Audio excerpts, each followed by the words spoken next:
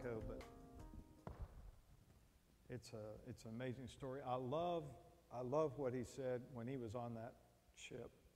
And he said he made his marriage contract with God, and it was at that time that he took out the reverse gear in his Christian walk. I love that. I wish every Christian could understand that and take out the reverse gear. By the way, I've told this before, but I drove a car for a year one time without a reverse gear. It was quite a creative time trying to find out where to park. But the other thing that well, first of all, I wanted to finish something I started earlier. I had told about starting to read his newsletter and beginning to appreciate his newsletter. And then in 2016, I think it was, we were at a Waiting on God meeting at Parker City, and Reverend Schultze was there, and there was a lot of people there. And I had just really had a desire to get to spend some time with him, but there's a lot of people there, and people like to be around him. He's a fascinating guy. And so I just prayed and I asked, Lord, if you want me to be with him, I just had a desire that we could go have a meal with him. And I think it was on Saturday after the service, and I didn't see him anywhere. He wasn't around, and so I just felt that I was to just hang back. People, for a long time, probably, I don't know, 15, 20 minutes, people were leaving the sanctuary, and I just hung back, hanging around the sanctuary, and then finally, when almost everybody was gone, and I walked out, and as I walked out, Reverend Schultze walked out of another room. He was, elderly, and they gave him a room to take a nap in, and that's what he was doing. And he came out, and it was just me standing there with him, and I just told him how much I appreciated him, and that I was really glad to get to see him.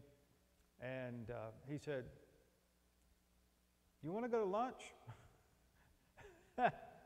And he had actually told me, he said, he gets away sometime because people are always wanting to take him out to eat. But he was the one that brought it up. So we actually went to eat at a cafeteria. There's a certain age people that they like cafeterias, and that was fine. That was wonderful. And so we had the cafeteria, and we were treated to a lot of what you heard. I wish that I had been able to record it or something, but it was just a treasure. Kathy got to spend some time visiting with Marcia, and it was just a treat. And then probably since then, maybe half a dozen times since then, I just had it on my heart to call him, and he was always gracious, and we would talk. And I just felt like every time that I would talk with him, that it was just a treasure. Just to savor every word. And the last time was, I don't know, 4 or 6 weeks ago, and it was at that point that he said that, they were stopping treatment. Last year, when we went to Michigan, we stopped by their house, and we got to spend a couple of years. I'd never been to his place before. I'm sorry. We'd spent a couple of hours with them. Thank you, honey. Yeah, I wish, but I got to see he has a room fixed up above their barn, and that's his prayer room, and that's where he goes to pray, and that's where he writes and a lot of those things. And I felt like I was in a holy place, and I was. And it's not to build up a man, but it's to just be thankful for a life well lived, who always pointed to Christ. And I was thinking about his ministry, and I thought, I've been reading through the book of John slowly and prayerfully lately, and so to me, this really sums it up. Now, how many of you can, before we put it up, if I say John 3:16, you know what we're talking about, okay? Let's say that together. Those of you that know it. For God so loved the world that he gave his only begotten Son, that whosoever believes in him should not perish, but have everlasting life. A little bit different than your American Standard, okay? Now, let's quote John 3:36 together. Yeah, I didn't remember it either. Okay, but we're going to put John 3:36, 20 verses later. I want you to hear what this says. He who believes in the Son has eternal life, but he who does not obey the Son will not see life, but the wrath of God abides on him. So the Bible teaches that we must believe to have everlasting life. We must believe in the Son. Now that's not a casual, just mental ascension that we believe that Jesus Christ was the Son of God. I heard an illustration yesterday, and it's very unusual one, but it kind of gets the point across.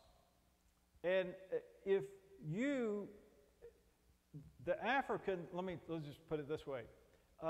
Think about if you're going to Africa and you're going to kill an animal, you know, safari.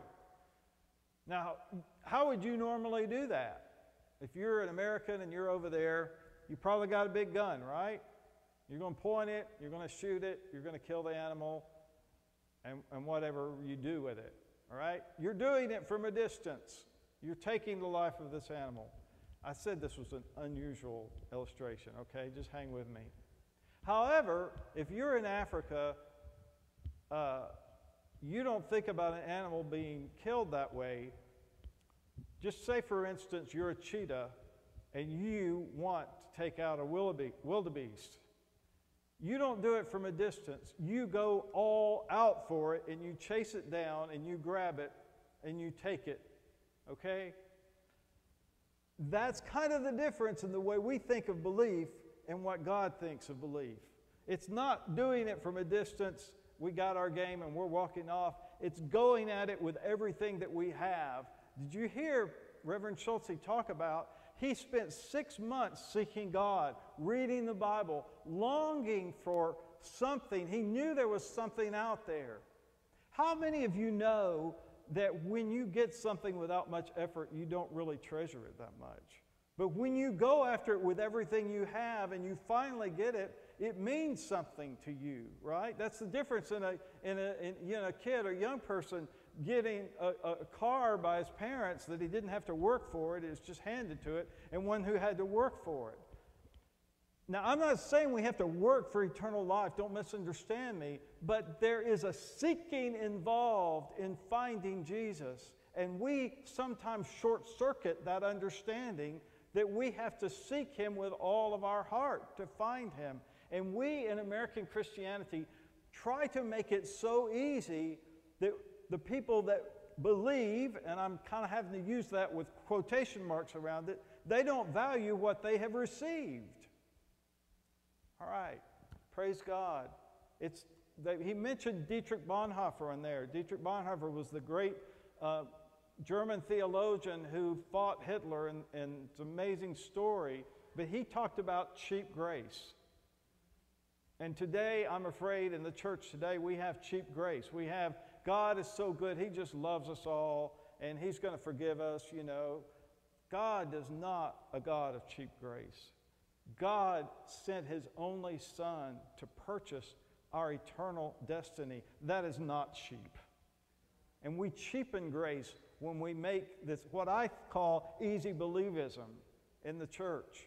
All you have to do is believe. Well, that is true, but what do we mean by belief? We mean trusting Him with all of our hearts, seeking Him, and we mean obeying Him.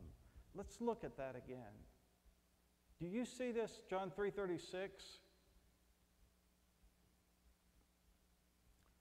He who believes in the Son has eternal life. Okay, we got that. That was in John 3:16, right? But he who does not obey the Son will not see life. Do you see that believing the Son and obeying the Son in God's mind is the same thing? But the wrath of God abides on him. We love John 3:16, but we're not sure about John 3:36. we have to obey the Son. That means that it's a lifelong commitment. When Reverend Schultze talked about being on that ship and the devil yelling at him, and he says, I'm going to throw the reverse gear out, I'm making a marriage contract with God. It is for better or for worse. And we have to obey the Son every day of our life. We have to seek him with all of our heart. And the great news is he makes himself available to us. We can walk with God every day of our life. It's not complicated. It may not be easy, but he makes himself available to us every day. And I know that I'm talking to a group of people that know this. But we have to seek him. And as a body, we have to seek him. And we have to obey him. And we have to make ourselves available to him so that he can have all of us. He doesn't want part. He wants all.